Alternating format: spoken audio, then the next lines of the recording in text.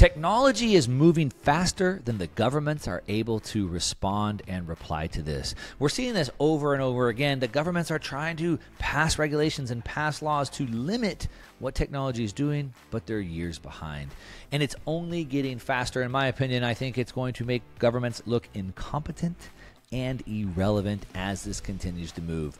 And it's going to reprice assets and value from what we know. We are literally in an old dying system, and it's impossible for most people to see the new system that's being built and being designed and what the world can look like. But I am joining today with Jeff Booth. He's the author of a book called The Price of Tomorrow, and he is on the forefront of this, thinking about what tomorrow looks like in this new system. Now, I'm just going to warn you in this conversation, a lot of things you're going to hear, you're going to be like, well, that can't be true. That's not going to work. But what about this? And that's because you're so used to being in this existing system that we have. We're going to talk about what this new system looks like. We're going to talk about this explosion of Wall Street just starting to catch on to this and what that means. We're going to talk about some of the risks that this movement has and how he is helping other people like you and I build the world that we want. It's an amazing conversation with Jeff Booth, the author of The Price of Tomorrow from Ego Death Capital. Let's go ahead and jump in with Jeff. All right, Jeff Booth, the author of The Price of Tomorrow, a book that has, really sent people into a different direction. Awesome book, Price of Tomorrow, and Ego Death Capital. I don't know, maybe prolific tech investor, entrepreneur. We'll see. Anyway, Jeff, thanks so much for joining me today.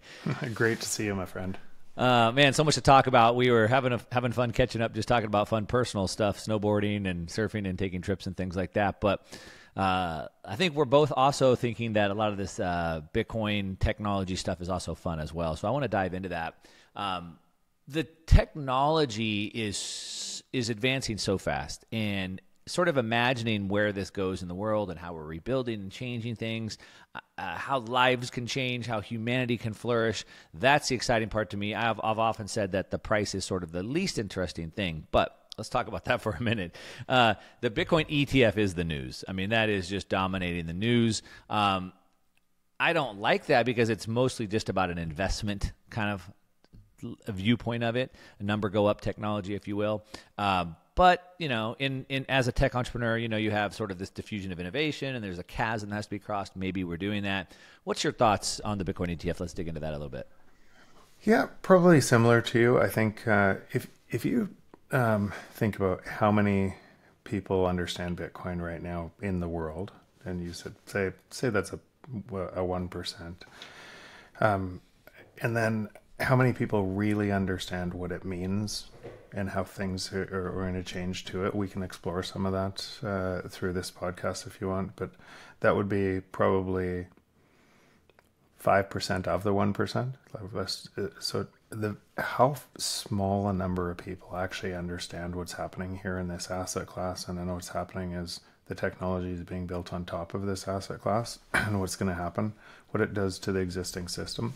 It's such a tiny piece of the overall market that no wonder people are confused. And so now if you put in perspective with with what the ETF is doing, it's bringing more awareness to this asset class.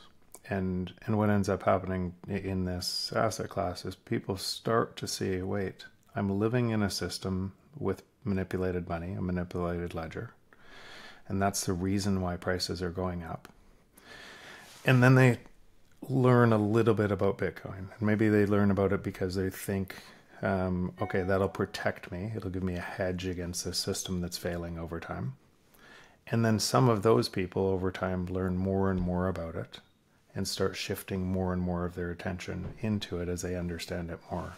So if you just look through that lens of the ETF, you'd say, well, it's great. It's just it's marketing that is going to bring a whole bunch more of awareness about what's happening to money and how you can protect yourself from money being debased, and people are going to protect themselves because of that. From there, the question is how many people remove to self-custody and as well. And I think you have to look at some of the things that you see in the world today as behind the scenes being coordinated. And whether they are or not, I think it's worth thinking that way. And why I say that is if you said human nature, if you could steal the productivity that should flow to society in the form of lower prices by controlling money, human nature says that will always happen, right? Greed will make that happen no matter what. And we've always lived. So all throughout history, Greed will make prices drop, you're saying? No. So this natural state of a free market is deflationary. Right. So there is no inflation over a long enough time period, because what we do, we use things that give us more value, right? Why you're using Riverside right now, an app to create this podcast, is it gives you more value.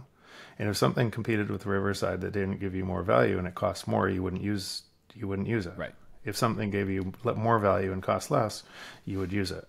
So everything we use it gives us more value. And that means the natural state has to be deflationary of a free market. The only reason things are inflationary, short of short-term cycles, right, with the supply constraint or something. But then what ends up happening is the free market, because of the margins of that supply constraint, entrepreneurs attack it and create a different way of a model to create abundance. And so the natural state over a longer term is always of a free market is deflationary. Yeah. We've always lived in the opposite. And we live in the opposite because effectively, if you could steal a small amount of money from everybody over time, you can aggregate a massive control for doing nothing. So human society always has been wired. If you could game it, you would. Right? That's why gold gets corrupted. That's why you fractionalize systems. That's why eventually you go to war, because it breaks worlds so much that then somebody says, I'm going to reset the system on a new standard, and then it goes through that again. So natural state is free market. We've always lived in the opposite. That means every history book that anybody has ever written has this error code in it. It also has the error code because we never had something decentralized and secure that could be decentralized and secure throughout time. And the winners write the history books. So it means all of our previous history to this point before Bitcoin was built with this error code. And so it makes total sense that people are confused with what this new insight drives forward rather than looking through the past. It makes perfect sense. Yeah. Now, what are we up against? What is Bitcoin up against? If you have a system that's 10,000 times bigger, that gains its power by stealing yours, right? By stealing money, then what is it up against? It's up against all human action doing that. And I'm going to get in specifically how that works. And it is also up against some coordination of, you could say, the ETF. If the ETF and what Warren is doing at the same time to try to make self-custodial illegal, right? And the ETF can short and create fractionalized on top of Bitcoin and then acquire more Bitcoin, then you could say, and it's worth thinking that could happen, because then you're immune from it. But if that was coordinated, I'm not saying it is, but if that was coordinated, what would happen in that world is a whole bunch of people would trade their Bitcoin, or they put paper Bitcoin in as the ETFs acquired more and more Bitcoin. And you could create that leverage to suppress Bitcoin's price, just like gold has been suppressed. Right, and you could create effectively unlimited leverage in that system over time, and paper contracts to Bitcoin. But for people that are scared of that, and I'm not saying some of that won't happen in the short term, because an office action by a Warren it will drive fear in the market. At the same time, people could short it, could drive price in the short term going down. But what would that then cause? There's too many people in the world right now, and Bitcoin is self-custodial, and every year it gets more decentralized and secure. There's too many people in the world that have looked behind the curtain And once they've looked behind the curtain and how money works, they're never going back. And so you probably run a node. I run a node. I'm not selling my Bitcoin. And every time price falls, well, actually I buy it anyways, but there's more and more people, Bitcoiners, that understand this, that are going to take that into self-custody. So the reaction to the system driving, trying to financialize this, creates more self-custody at certain prices. And as that happens, eventually, if it was coordinated, if there was something, I'm, again, not saying there is, but if it was, and that was an attack vector for Bitcoin, what would end up happening is it would cause the biggest short squeeze the world's ever seen eventually. And on that short squeeze would liquidate financial players that were not acting with integrity or honesty, because Bitcoin doesn't care. It's imposing fair rules on society rather than, and it could care less. It could care less about you, me, everything else. It's just imposing that discipline. Wow, a lot to unpack right there. I was making some notes. We can come back to them. I asked you if to clarify something, and I had it wrong, but it got me thinking. I said, so it's greed that drives prices down. You said no. But if you think about it, in a true free market, if we could stay free and not be co-opted and gamed, so in a true free market, it almost would be greed that would drive prices down. Because if I saw you were making a killing in a certain category, my greed would say, well, I want to step in front of Jeff, and I'll make a little bit less, right? Yeah. And so, sorry, go ahead. Keep going. It's just, it's interesting when you kind of flip it on its head, and you have to kind of put that in sort of parentheses in a free market, because, what we're being told by the leaders is it's greed that's driving prices up. Right? It's these greedy gas stations that drive prices up, et cetera. But in a free market, greed would actually drive prices down. It'd be the opposite. We only get we get paid. Entrepreneurs get paid when they create more value for others. Period. Right. And that's a competitive process. And so they see, and in a free market, that competitive process continues to attack. And where would an entrepreneur go? Would you go to create the next calculator app? Yeah, not that's today. Already free. Yeah. Or would you go attack an industry that had high margins? Of course, the greed. And it makes perfect sense, right? So the free market is constantly under attack by entrepreneurs. There is no monopoly in a free market. Yeah, there can't be. So in this diffusion of innovation, this bell curve, and you have sort of the innovators, the true believers, and then you sort of have this chasm. And the chasm is where something has to shift, in the mindset of people to sort of bring that early majority in. And there's lots of things that could cause that shift to happen, that chasm to be crossed, if you will. I think the ETF is a big piece of that. So all these people who think, well, it's just magic internet money, I don't trust it, it's a scam, it's a tulip, it's whatever, it's too difficult, I don't, fill in the blank.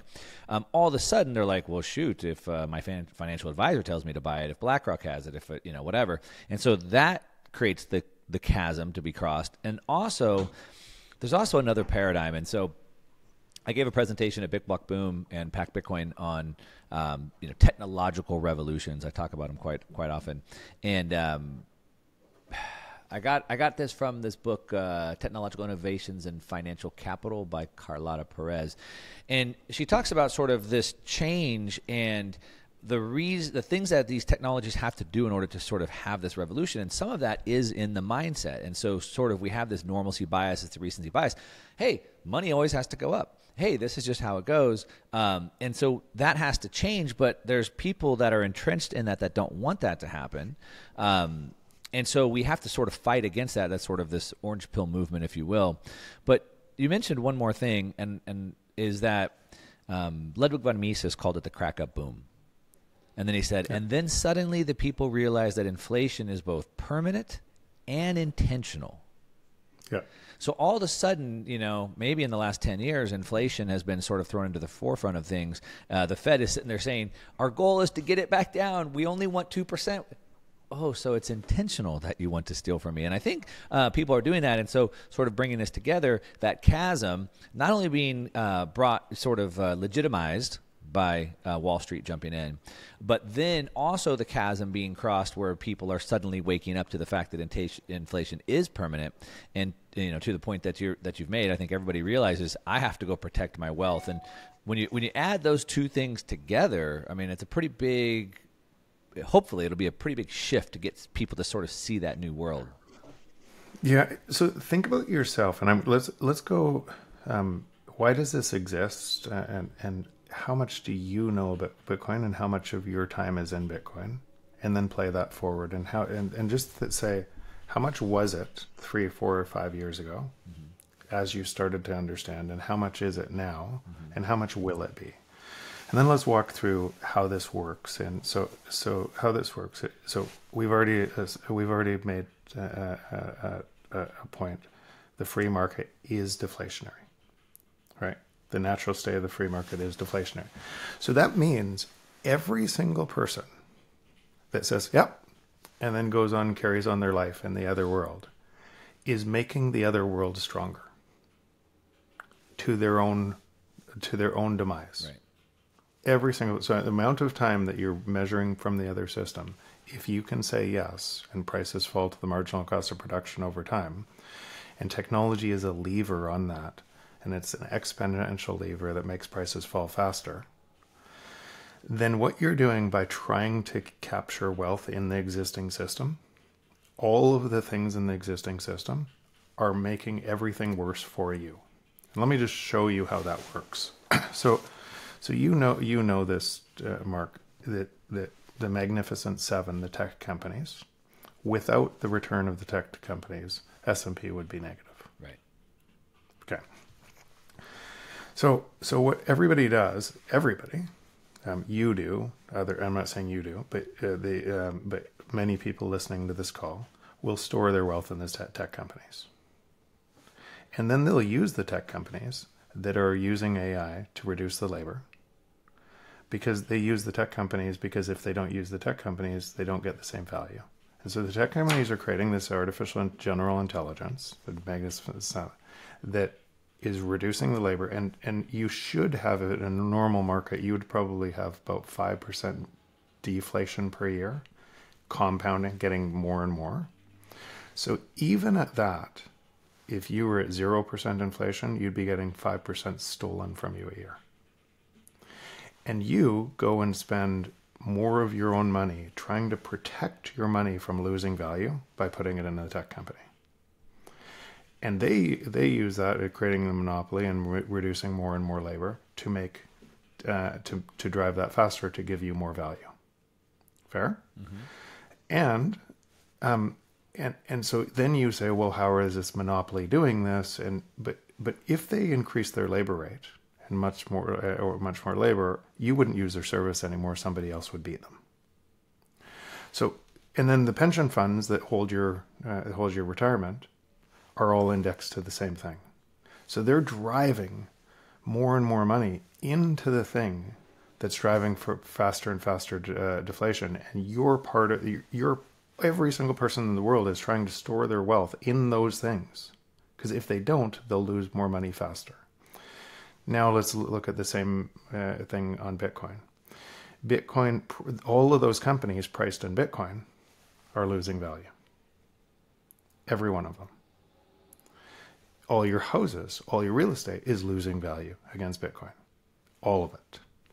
But most people are storing their wealth within the system that's debasing, making it stronger, thinking they're winning on a losing game. And Bitcoin could care less. So this system is based on a manipulated ledger, and it's manipulating currency units, and everybody, and you're voting in that system to who should win, who should get more of the manipulated currency units to put to their group or the other group. And society is breaking everywhere because of this. But every single person, in fact, many of the podcasts you listen to are yelling at the same system. And they don't know they're making it stronger by yelling at it. Right.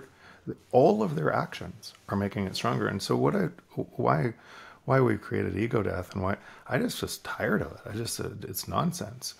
I wanted to spend, instead of 90% of my time in the system that was creating this, I wanted to spend 95, 100% of my time in the system that was repricing it. But if we, so let's take that. We'll transition to Ego Death. So Ego Death is a fund that you're in that invests into Bitcoin companies that are building this new world. But let's just take that previous example. I had a good conversation with a good friend, mutual friend, Jimmy Song.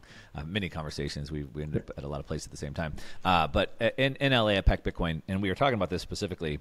And he's such a Bitcoin purist, Maximus, that you should just buy Bitcoin and not invest in anything.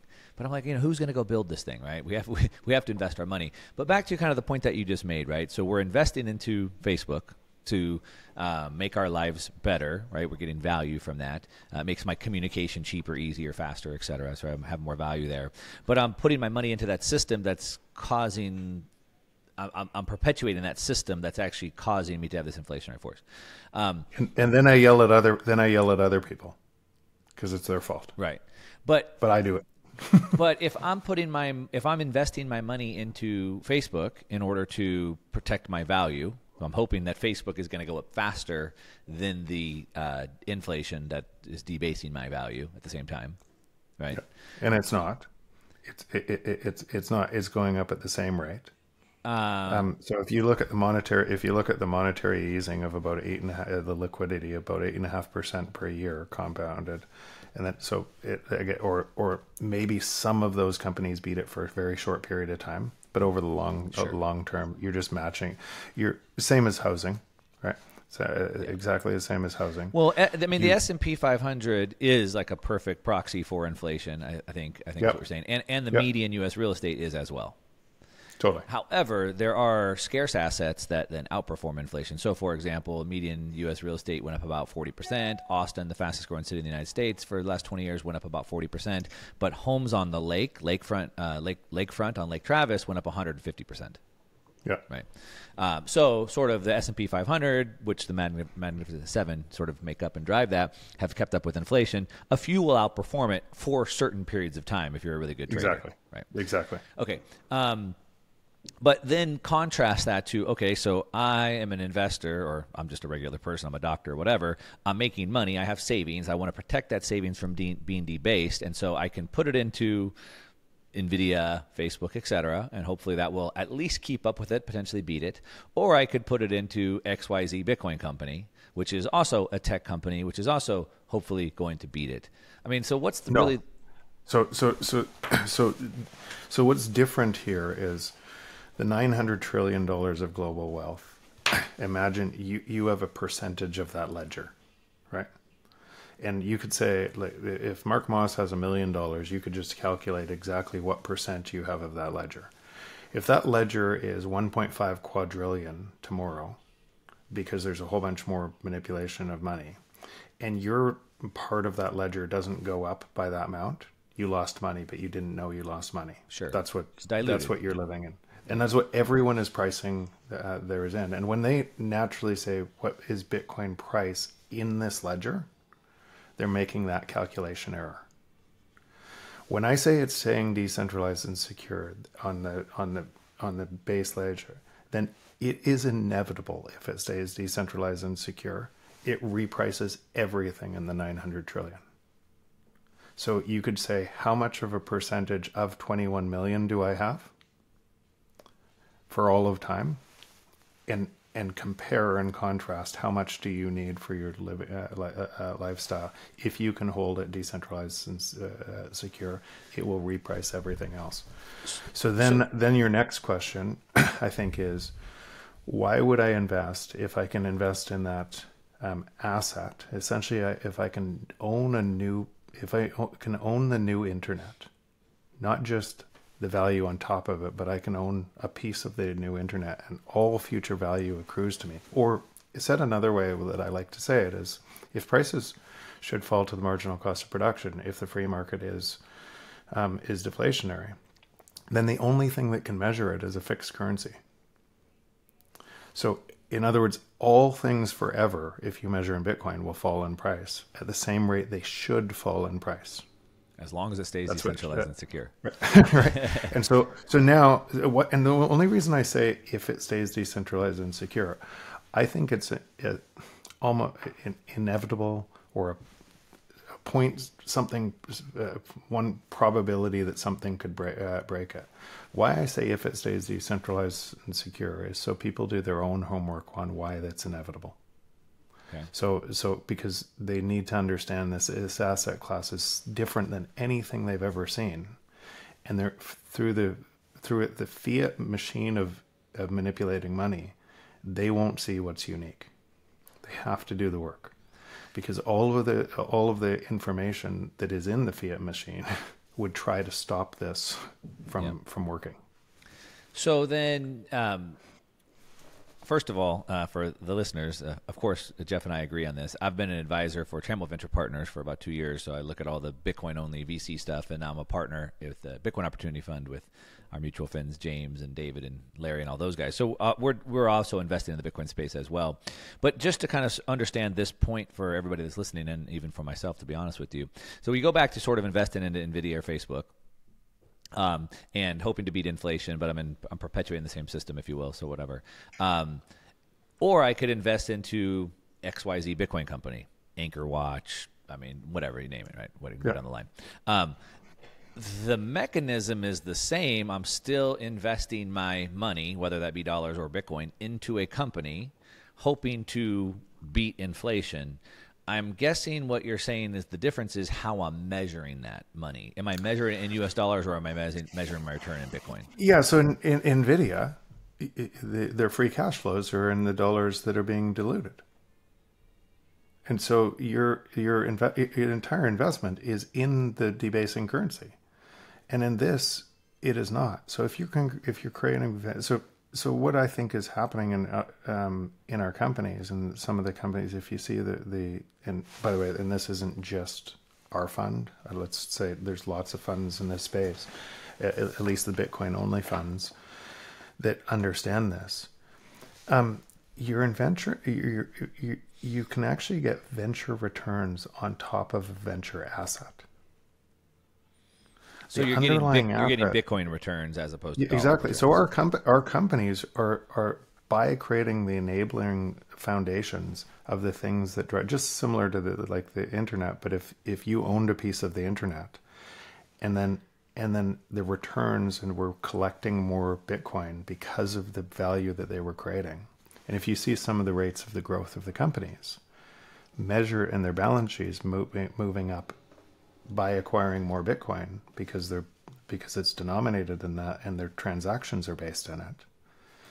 You have an underlying asset that I like to look at it as it's not going up forever. All prices are falling against it forever.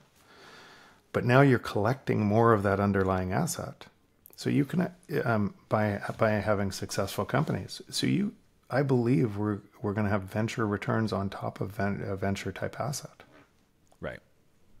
So when I think about that, I think, and I can't believe everybody's not here.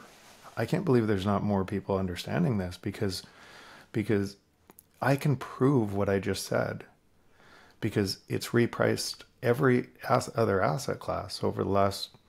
The critic would say over what time frame, right? Obviously, over the last 15 years, it certainly has. Over the last 2 years, it hasn't, right? So, but any 4-year cycle, it has. Right. And any 4-year cycle. Obviously, as a venture investor, like, we're thinking long term, 7 to 10 years, typically at a minimum, right? So to your point, every 4 years it has. And so if you're thinking, and I say all the time, I mean, if you're marking your portfolio to market on a monthly basis or a quarterly basis, like, you're never going to make it. Like Charlie Munger said, the big money's made not in the buying and the selling, but in the waiting, right? So waiting for that to develop. Yeah, and play that forward. But we have a system that you're in measuring your returns every day in the other system, because it forces you to do so, because it's debasing. So people are trying to store their wealth, and most of their wealth is stored in the system that's debasing. It's insane, right? And I think when I think about risk return, I think even same as an entrepreneur, I think the best entrepreneurs are actually aren't risk takers like people think they are. I think they're really great risk allocators. And the difference is they look at the risk of where they are now versus the new and what they're going to do. And so today, when people are looking at Bitcoin, they're looking at the risk of the new, and they haven't done the work to understand it. And they think their own system has no risk, when all of the risk is in the existing system. So what you're having is terrible risk allocators. And then as they get more, as the system paralyzes them through more fear, right? And you hear the WEF and they yell at it all the time. And all of these things are capturing their attention, making them even worse risk allocators, because they're trying to protect their money in the exact same thing that's being debased. Right. So Bitcoin is repricing everything. I go back to another quote from Ludwig von Mises, and I believe he said that in economics, there's no such thing as a constant. And so we always had like this commodity money. And so whether we're measuring things in oil or gold, there's no constant there. Like the supply, the demand, the technology changes that all constantly. But now we have it, right? Now Bitcoin has a fixed limited supply. So for the first time, we have a neutral asset that does have a fixed supply. So he was right at the time. Now it's different. And so to your point that you're making, it's starting to reprice everything. And if you have a long enough vision and you think at least in 4-year cycles, if not longer, it has been historically been repricing things. You feel strongly that it will, as do I. It looks like even Larry Fink thinks it will as well, which is pretty interesting. But there's one thing that you keep saying, nothing's guaranteed in this life. And you keep saying, if it stays decentralized and secure. I listened to you sort of debate this out with George Gammon, another friend of mine. Yeah. And he has a little bit hard time sort of wrapping his head around that part, I think. But you had to keep saying over and over and over that decentralized and secure. So that seems to be the risk factor in your mind. So this is almost certain as long as those two things stay true. Yeah.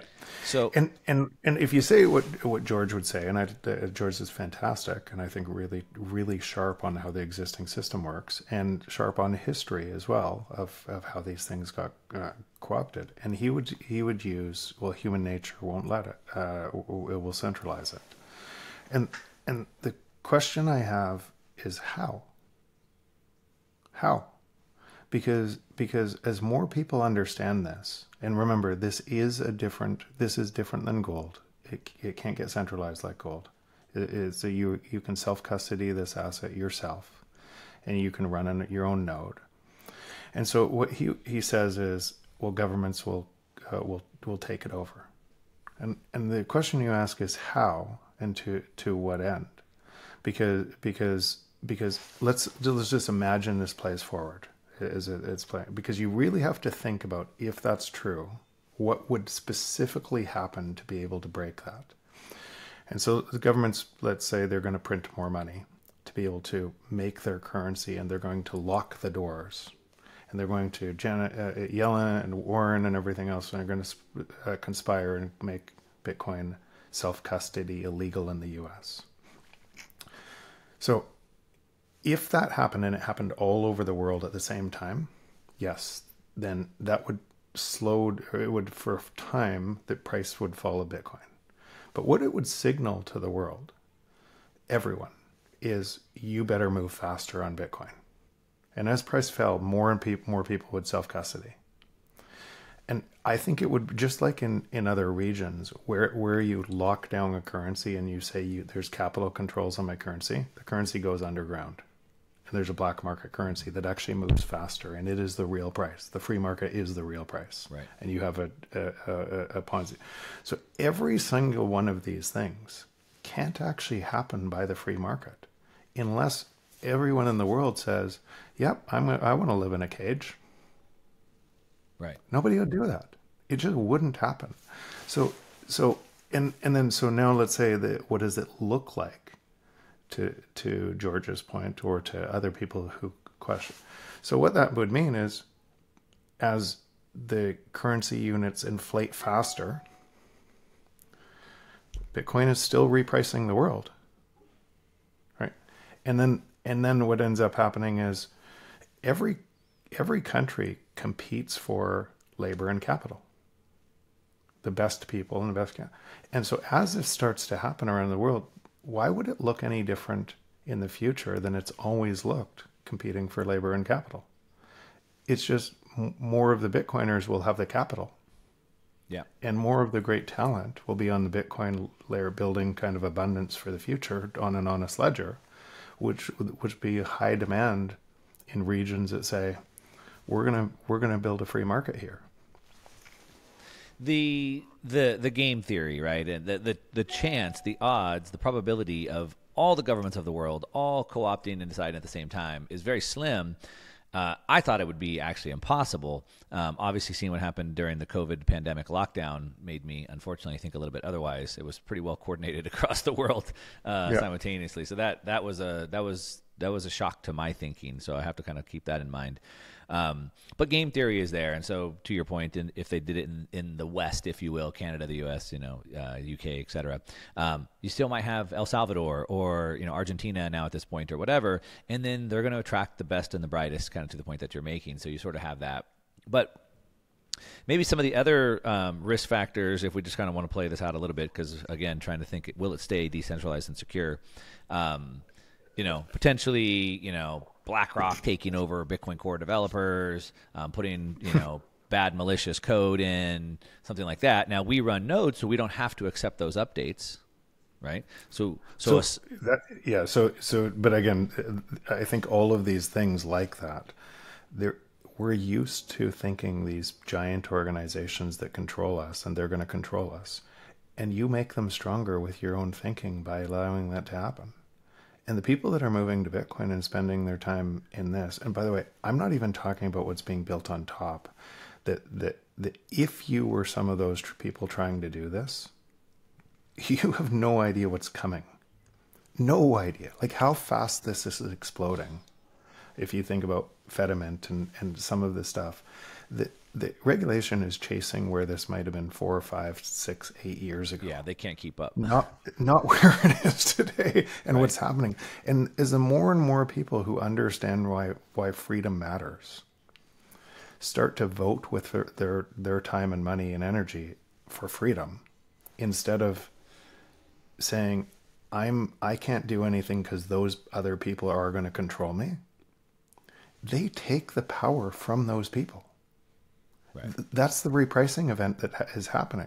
So BlackRock looks so big because our pension funds hold their money in BlackRock, because BlackRock has inside ball on the financial system, and it's the only way they can have a return because of the inside ball.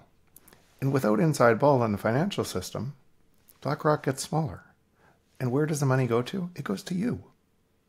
Right? It goes to Bitcoin holders that are repricing BlackRock too. And so for the life of me, I can't understand people that say, I can't do this and I'm going to spend all my time for fear. Well, they make the thing that they want to happen, that they don't want to happen faster to them. Right. It's ludicrous. Yeah. Where they're a node in the network. They're a node in this network. And good luck convincing me otherwise. Yeah. And they're literally giving money to a company that's working against their own best interest. And I'm not talking about in the ETF. I'm not talking about anything else, but through their pension fund, through all of their actions and everything else. Yeah. They're all of the people at WEF right now, right, are funded by this extraction of wealth from the same people that are yelling at it. Yeah. Yeah. Think about it. Yeah. To your point, all the people that are online screaming, to your point that you're making, screaming about how bad this is, they want to take away our rights, all these things. Well, why are you giving them your money? Your money's sitting in their pension fund, in their account, and that's what they're using to fly to Davos to make these types of regulations. In your housing that you're trying to do that, in all of these instruments that you're trying to do that, you're making it stronger, and then yelling at them saying well, you are. So it's not, there is no they, it's us. Yeah. And if you take your time and move it to the system, it's going to happen anyways. This new system is expanding, because once this insight is found, as free people want to build into a free market and allow what the free market should look like, it's going to impose that because there's a wall of people moving into that, spending their time and energy. And that's why I just cannot believe I get to do this. Yeah. I get to the smartest people I've ever met. Yeah. So I think a couple things, just so back to the decentralized and secure. Some of it really comes down to, I don't know, I guess to your point, the education or the desire for freedom, right? So if we look at it from this standpoint, the war on drugs has been a pretty big failure. I mean, since 1971, they've spent, over $3 trillion, and drugs is the number one killer in America right today, right? And so the war on drugs has done nothing, and that's like a physical product that has to be, grown, cultivated, packaged, shipped, processed, distributed, et cetera. Bitcoin is decentralized, or more importantly, digital, so it can't be technically seen, or you don't have to carry it, et cetera.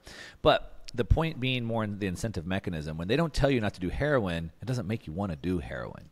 But when they tell you that you don't have a right to store your wealth in a way they can't steal from you, it sort of makes you want to do that, right? That's why in America, when they start talking about gun control laws, gun sales go through the roof, right? Yep. Oh, you're going to take away my freedom? Well, then I'm going to go act right now. So they're only really speeding that mechanism up. And so, I would say, I was thinking as you were talking, so really what we need is more education to educate people about this.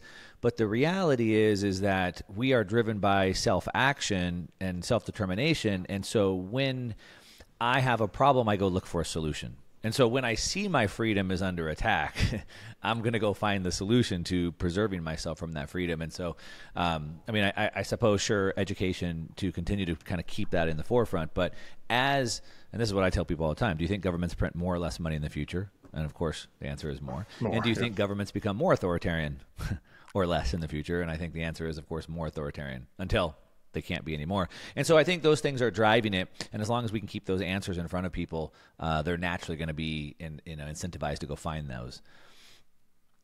I want to jump into ego death. So you said just a minute ago, sort of when I talked about the whole BlackRock thing, you said if people only knew what was being built, and they would realize that the government's years behind where these builders are going. So I want to talk about that. Let's talk about ego death. You just announced that you're starting a fund number 2, $100 million, big number.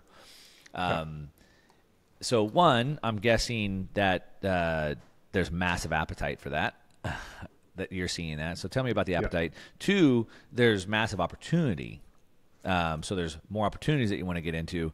And then maybe 3, you can tell us about some of these, and you don't have to name specifics, but what are some of these things that maybe are running light years in front of where these regulators are?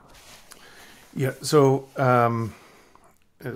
one, the thesis of the first fund, like many of the other Bitcoin-only ventures, but the thesis of the first fund was I thought there was this massive asymmetry of knowledge, that Bitcoin was this decentralized and secure bedrock that couldn't scale for a long time, and that is what made the value. So all you had to do is hold on to it, and you were creating value.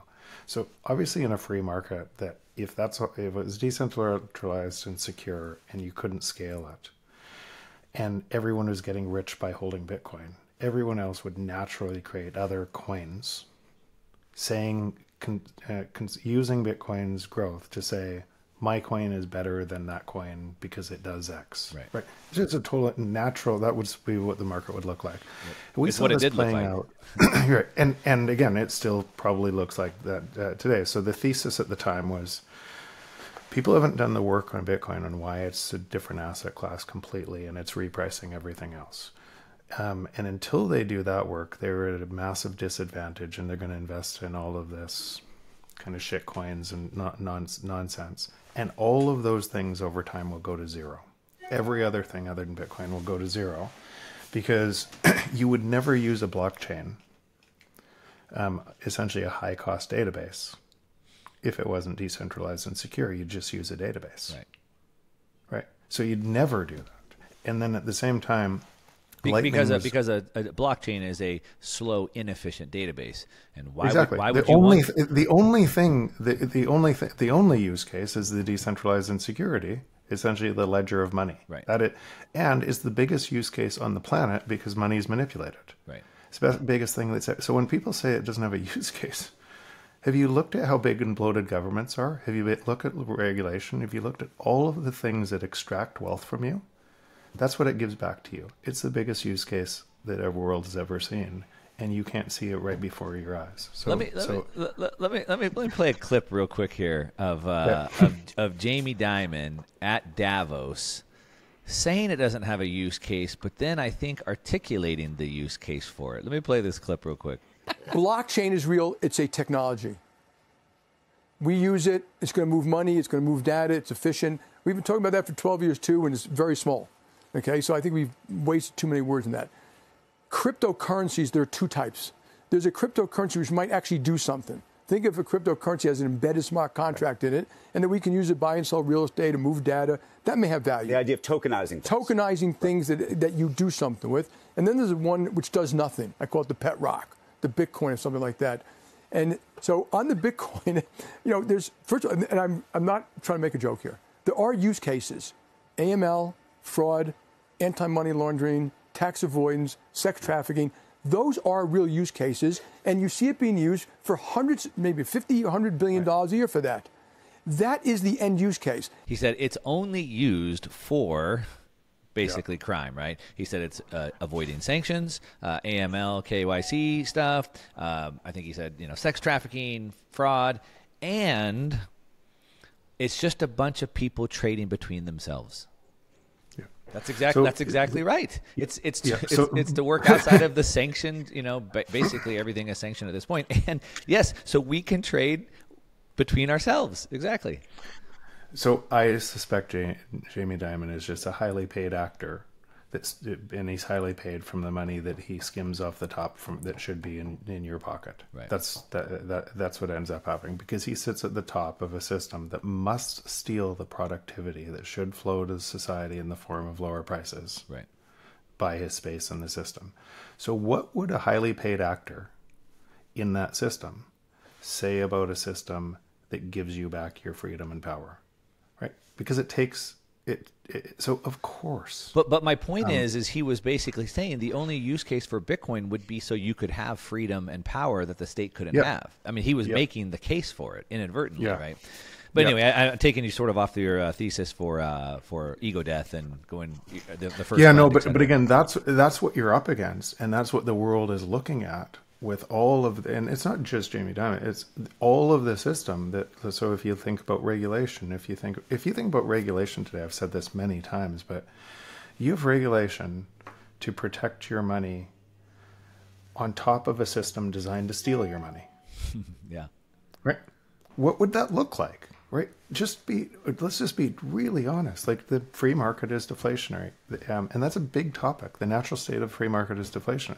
It's so big, it breaks your brain. So if you can say that and understand that, and then go back and say, but I'm going to live in this other world and price from that other world, then it's your own fault that the world looks like it is. From that viewpoint, the regulation doesn't protect your money from a system trying to steal it. The regulation actually protects them to be able to continue to steal your money, because it forces me to keep my money in a system that's rent seekers in every area, as opposed to letting me use it freely. Why do you think big tech is trying so hard to regulate AI? Why do you think drug companies look like they do? Why do you think food companies look like they're big agriculture? Why do you think it's been co-opted by regulation? Because regulation protects the monopoly. It doesn't protect you. Why do you think regulation is on top of money? Because it protects the monopoly of money, not you. Right. The entire system is, and just look at the evidence. Every single industry has been driven this way. Why? Because prices fall to the marginal cost of production in a free market. What is the marginal cost of production of a line of code? Zero. Yeah. What's the marginal cost of production of a line of code created by other lines of code where AI is going? Zero. Right. The only way they can drive the prices up and create the monopoly is through regulation, scaring you that they will protect you from the very same thing that steals the thing becoming free for you. Yeah. Yeah. So that is the free market. That's what it looks like. And the regulation on top of it makes it not a free market. And that whole thing is getting worse and worse and worse. And people are stuck in that fear loop, making it worse. The only thing that can stop it is something that has no counterparty risk to the existing system outside, decentralized and secure. So that was our take. People were so misunderstanding this asset class. They hadn't done the work. They hadn't understood how this is the first time in history that this is something like this has existed. And we felt sure that it would become more decentralized and more secure over time, which it is.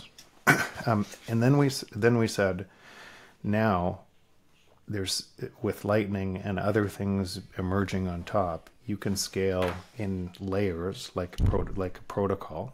Like the internet scaled in layers, and there is going to be more and more ability to be built on top, and that's going to turn into, that over time is going to turn into a peer-to-peer internet bounded by energy that creates an entirely new world. And so I wanted to be involved in that. When I think about I knew that Bitcoin was repricing everything else. But so at first I had a hedge in Bitcoin, and I was spending most of my time in what we just described. And I thought, I'm a hypocrite, right? I'll be protected, but I'm spending my time and energy on a whole bunch of company boards in the existing space. And every time a company wins there, money has to be manipulated faster to be able to drive up prices. So, and so I thought, if I know this and I can see it coming, and I can see, similar to what I saw in the internet, kind of the best and the brightest were moving in this space. What am I doing spending 90% of my time in the fiat world? Right. I'm going to spend it all in this. And I'll tell you, it's been remarkable, because you get to see I didn't think I'd have another chance to do this, like in the early days of the internet. I remember thinking, wow, people don't see this. People don't see what's coming. And the type of talent that existed there, it was your brain was on fire all the time, because it was just, you're learning at such a rate from some of some super smart and dedicated entrepreneurs and such, and capital. This is bigger. This is way bigger, because it's the same as the internet, but the best price, but it's aligned with where humans are going, and so it's more meaningful. And so the type of people, the type of integrity that is built into this space, the type of people that actually understand this and are building, it's so much more powerful than the internet was. Yeah. Yeah, I would agree. You know, I talk about it all the time, and you see it if you go to a Bitcoin conference. You know, the mainstream wants to tell us that we align on identities, you know, black, woman, male, straight, gay, whatever it may be. But we align on values. And there's some values that I think are more important than others, like freedom and human flourishment, for example. And so to the point that you're making, sort of Bitcoin has attracted the people that care about those types of topics. And when you're in some of these Bitcoin events, I mean, you can just feel it. You can just feel the vibration. You can feel the energy in the room, so to speak. And so to your point, you know, it's attracted the best and the brightest. And really, maybe crypto has almost sort of helped that, right, as this great filtering mechanism. Because if you only care about the money, you're going to go to the crypto side. And if you go to the Bitcoin side, you're basically admitting to take less money and to go the long, hard way. And so only because of your values. There isn't an entrepreneur in our portfolio, or I don't think in the Bitcoin space, that would take money from VCs that were crypto VCs. Because you don't want a shareholder that's misaligned with your at that level, at an integrity level, right? Or that you have to teach about a protocol that's so different.